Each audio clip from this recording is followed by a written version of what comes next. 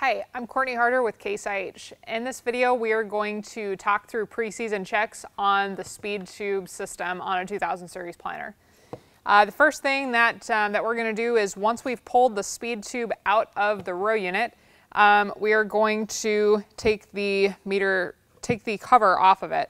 To do that, we will unscrew the sensor and take that off. And next, we will take our rubber piece off there. Next, we will press down on the latch on the bottom of the cover, and now our SpeedTube cover will come off, allowing us to access all of our wear components. The first thing that we want to look at for maintenance items on the SpeedTube are our two feeder wheels up top. The first thing that we are going to look at is whether our larger feeder wheel, whether the fingers of that feeder wheel fully engage with the fingers of the steel comb here.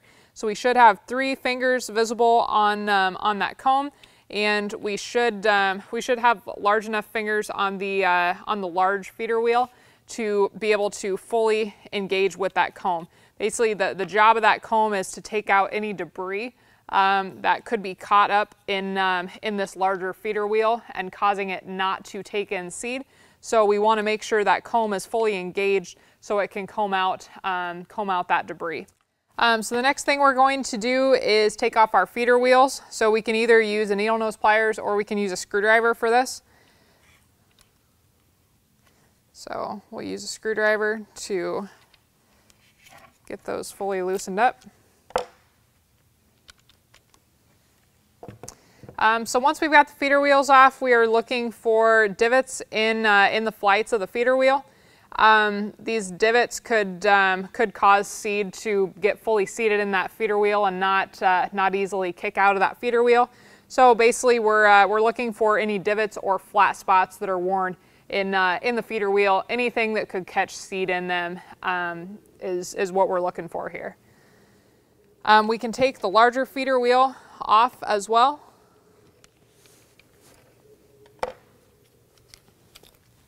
And here we are looking for the same exact thing. We want to make sure all of these flights are fully intact and we don't have any flat spots or divots worn into them.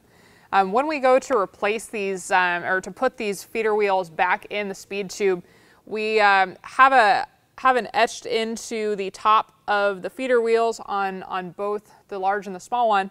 It says this side up on both feeder wheels, so that gives you a guide on which side should be facing you when you are installing these again. So the next thing to look at, once we've looked at our feeder wheels and once we've looked at this comb, the next thing that we want to look at is the rumble strip. So the job of the rumble strip is to basically knock, if we've got multiple seeds in one flight, the rumble strip is going to rumble that flight and kick that extra seed back into the next flight to minimize the number of doubles that you could have in that field. So the rumble strip, basically what we're looking for from a maintenance perspective and a performance perspective is are these nubs on the rumble strip, are they all intact? Do I have any that are chipped off? Are they worn down? Are they going to make contact with the belt flight? So this will be easier to tell once we've reinstalled our belt flight, and we'll just run those flights over that rumble strip and see if we can tell that they're making contact. So the next thing that we're going to check, or that we are going to look at, is we're going to get our belt. This being a preseason check, we've already taken our belt out of the planter for the winter, and we're going to reinstall it. So before we decide if we're going to reinstall that same belt, we're going to look at a few things on the belt. Basically, we want to, same as the feeder wheels, we want to go through the belt and just check for any tears in the belt, and also just make sure that none of the flights are chipped off. So if the belt looks good, if there are no tears or chips in that belt, we're going to reinstall it. Now, the housing of the SpeedTube has an indicator on it, has a diagram that tells you the belt orientation, basically which direction the bevels on these belt flights need to go on the SpeedTube. So we're going to follow that to reinstall our belt.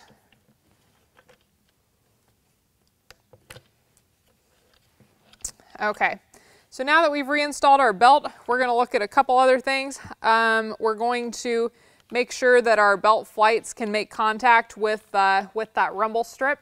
So that looks good.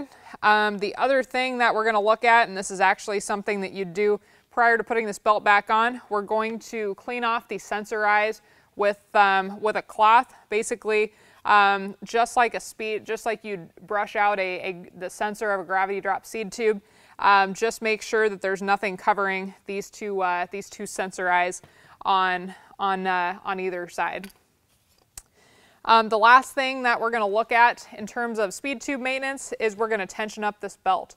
So we've got an automatic spring tensioned belt here that as soon as you loosen up this screw, it's going to automatically put the necessary amount of spring pressure on that belt. So to adjust that each season, just loosen up this screw and let it automatically adjust to the correct spring tension, and go ahead and tighten that back down again. And very lastly, we also want to check the seat exit point on both sides of the SpeedTube housing. So you can see this little stainless steel insert here. Basically, we're looking in that area for any excessive wear that would cause a misplaced seed when it drops into the trench. So with that, for any further questions on preseason maintenance items on the SpeedTube, consult your operator's manual or contact your local Case IH dealer.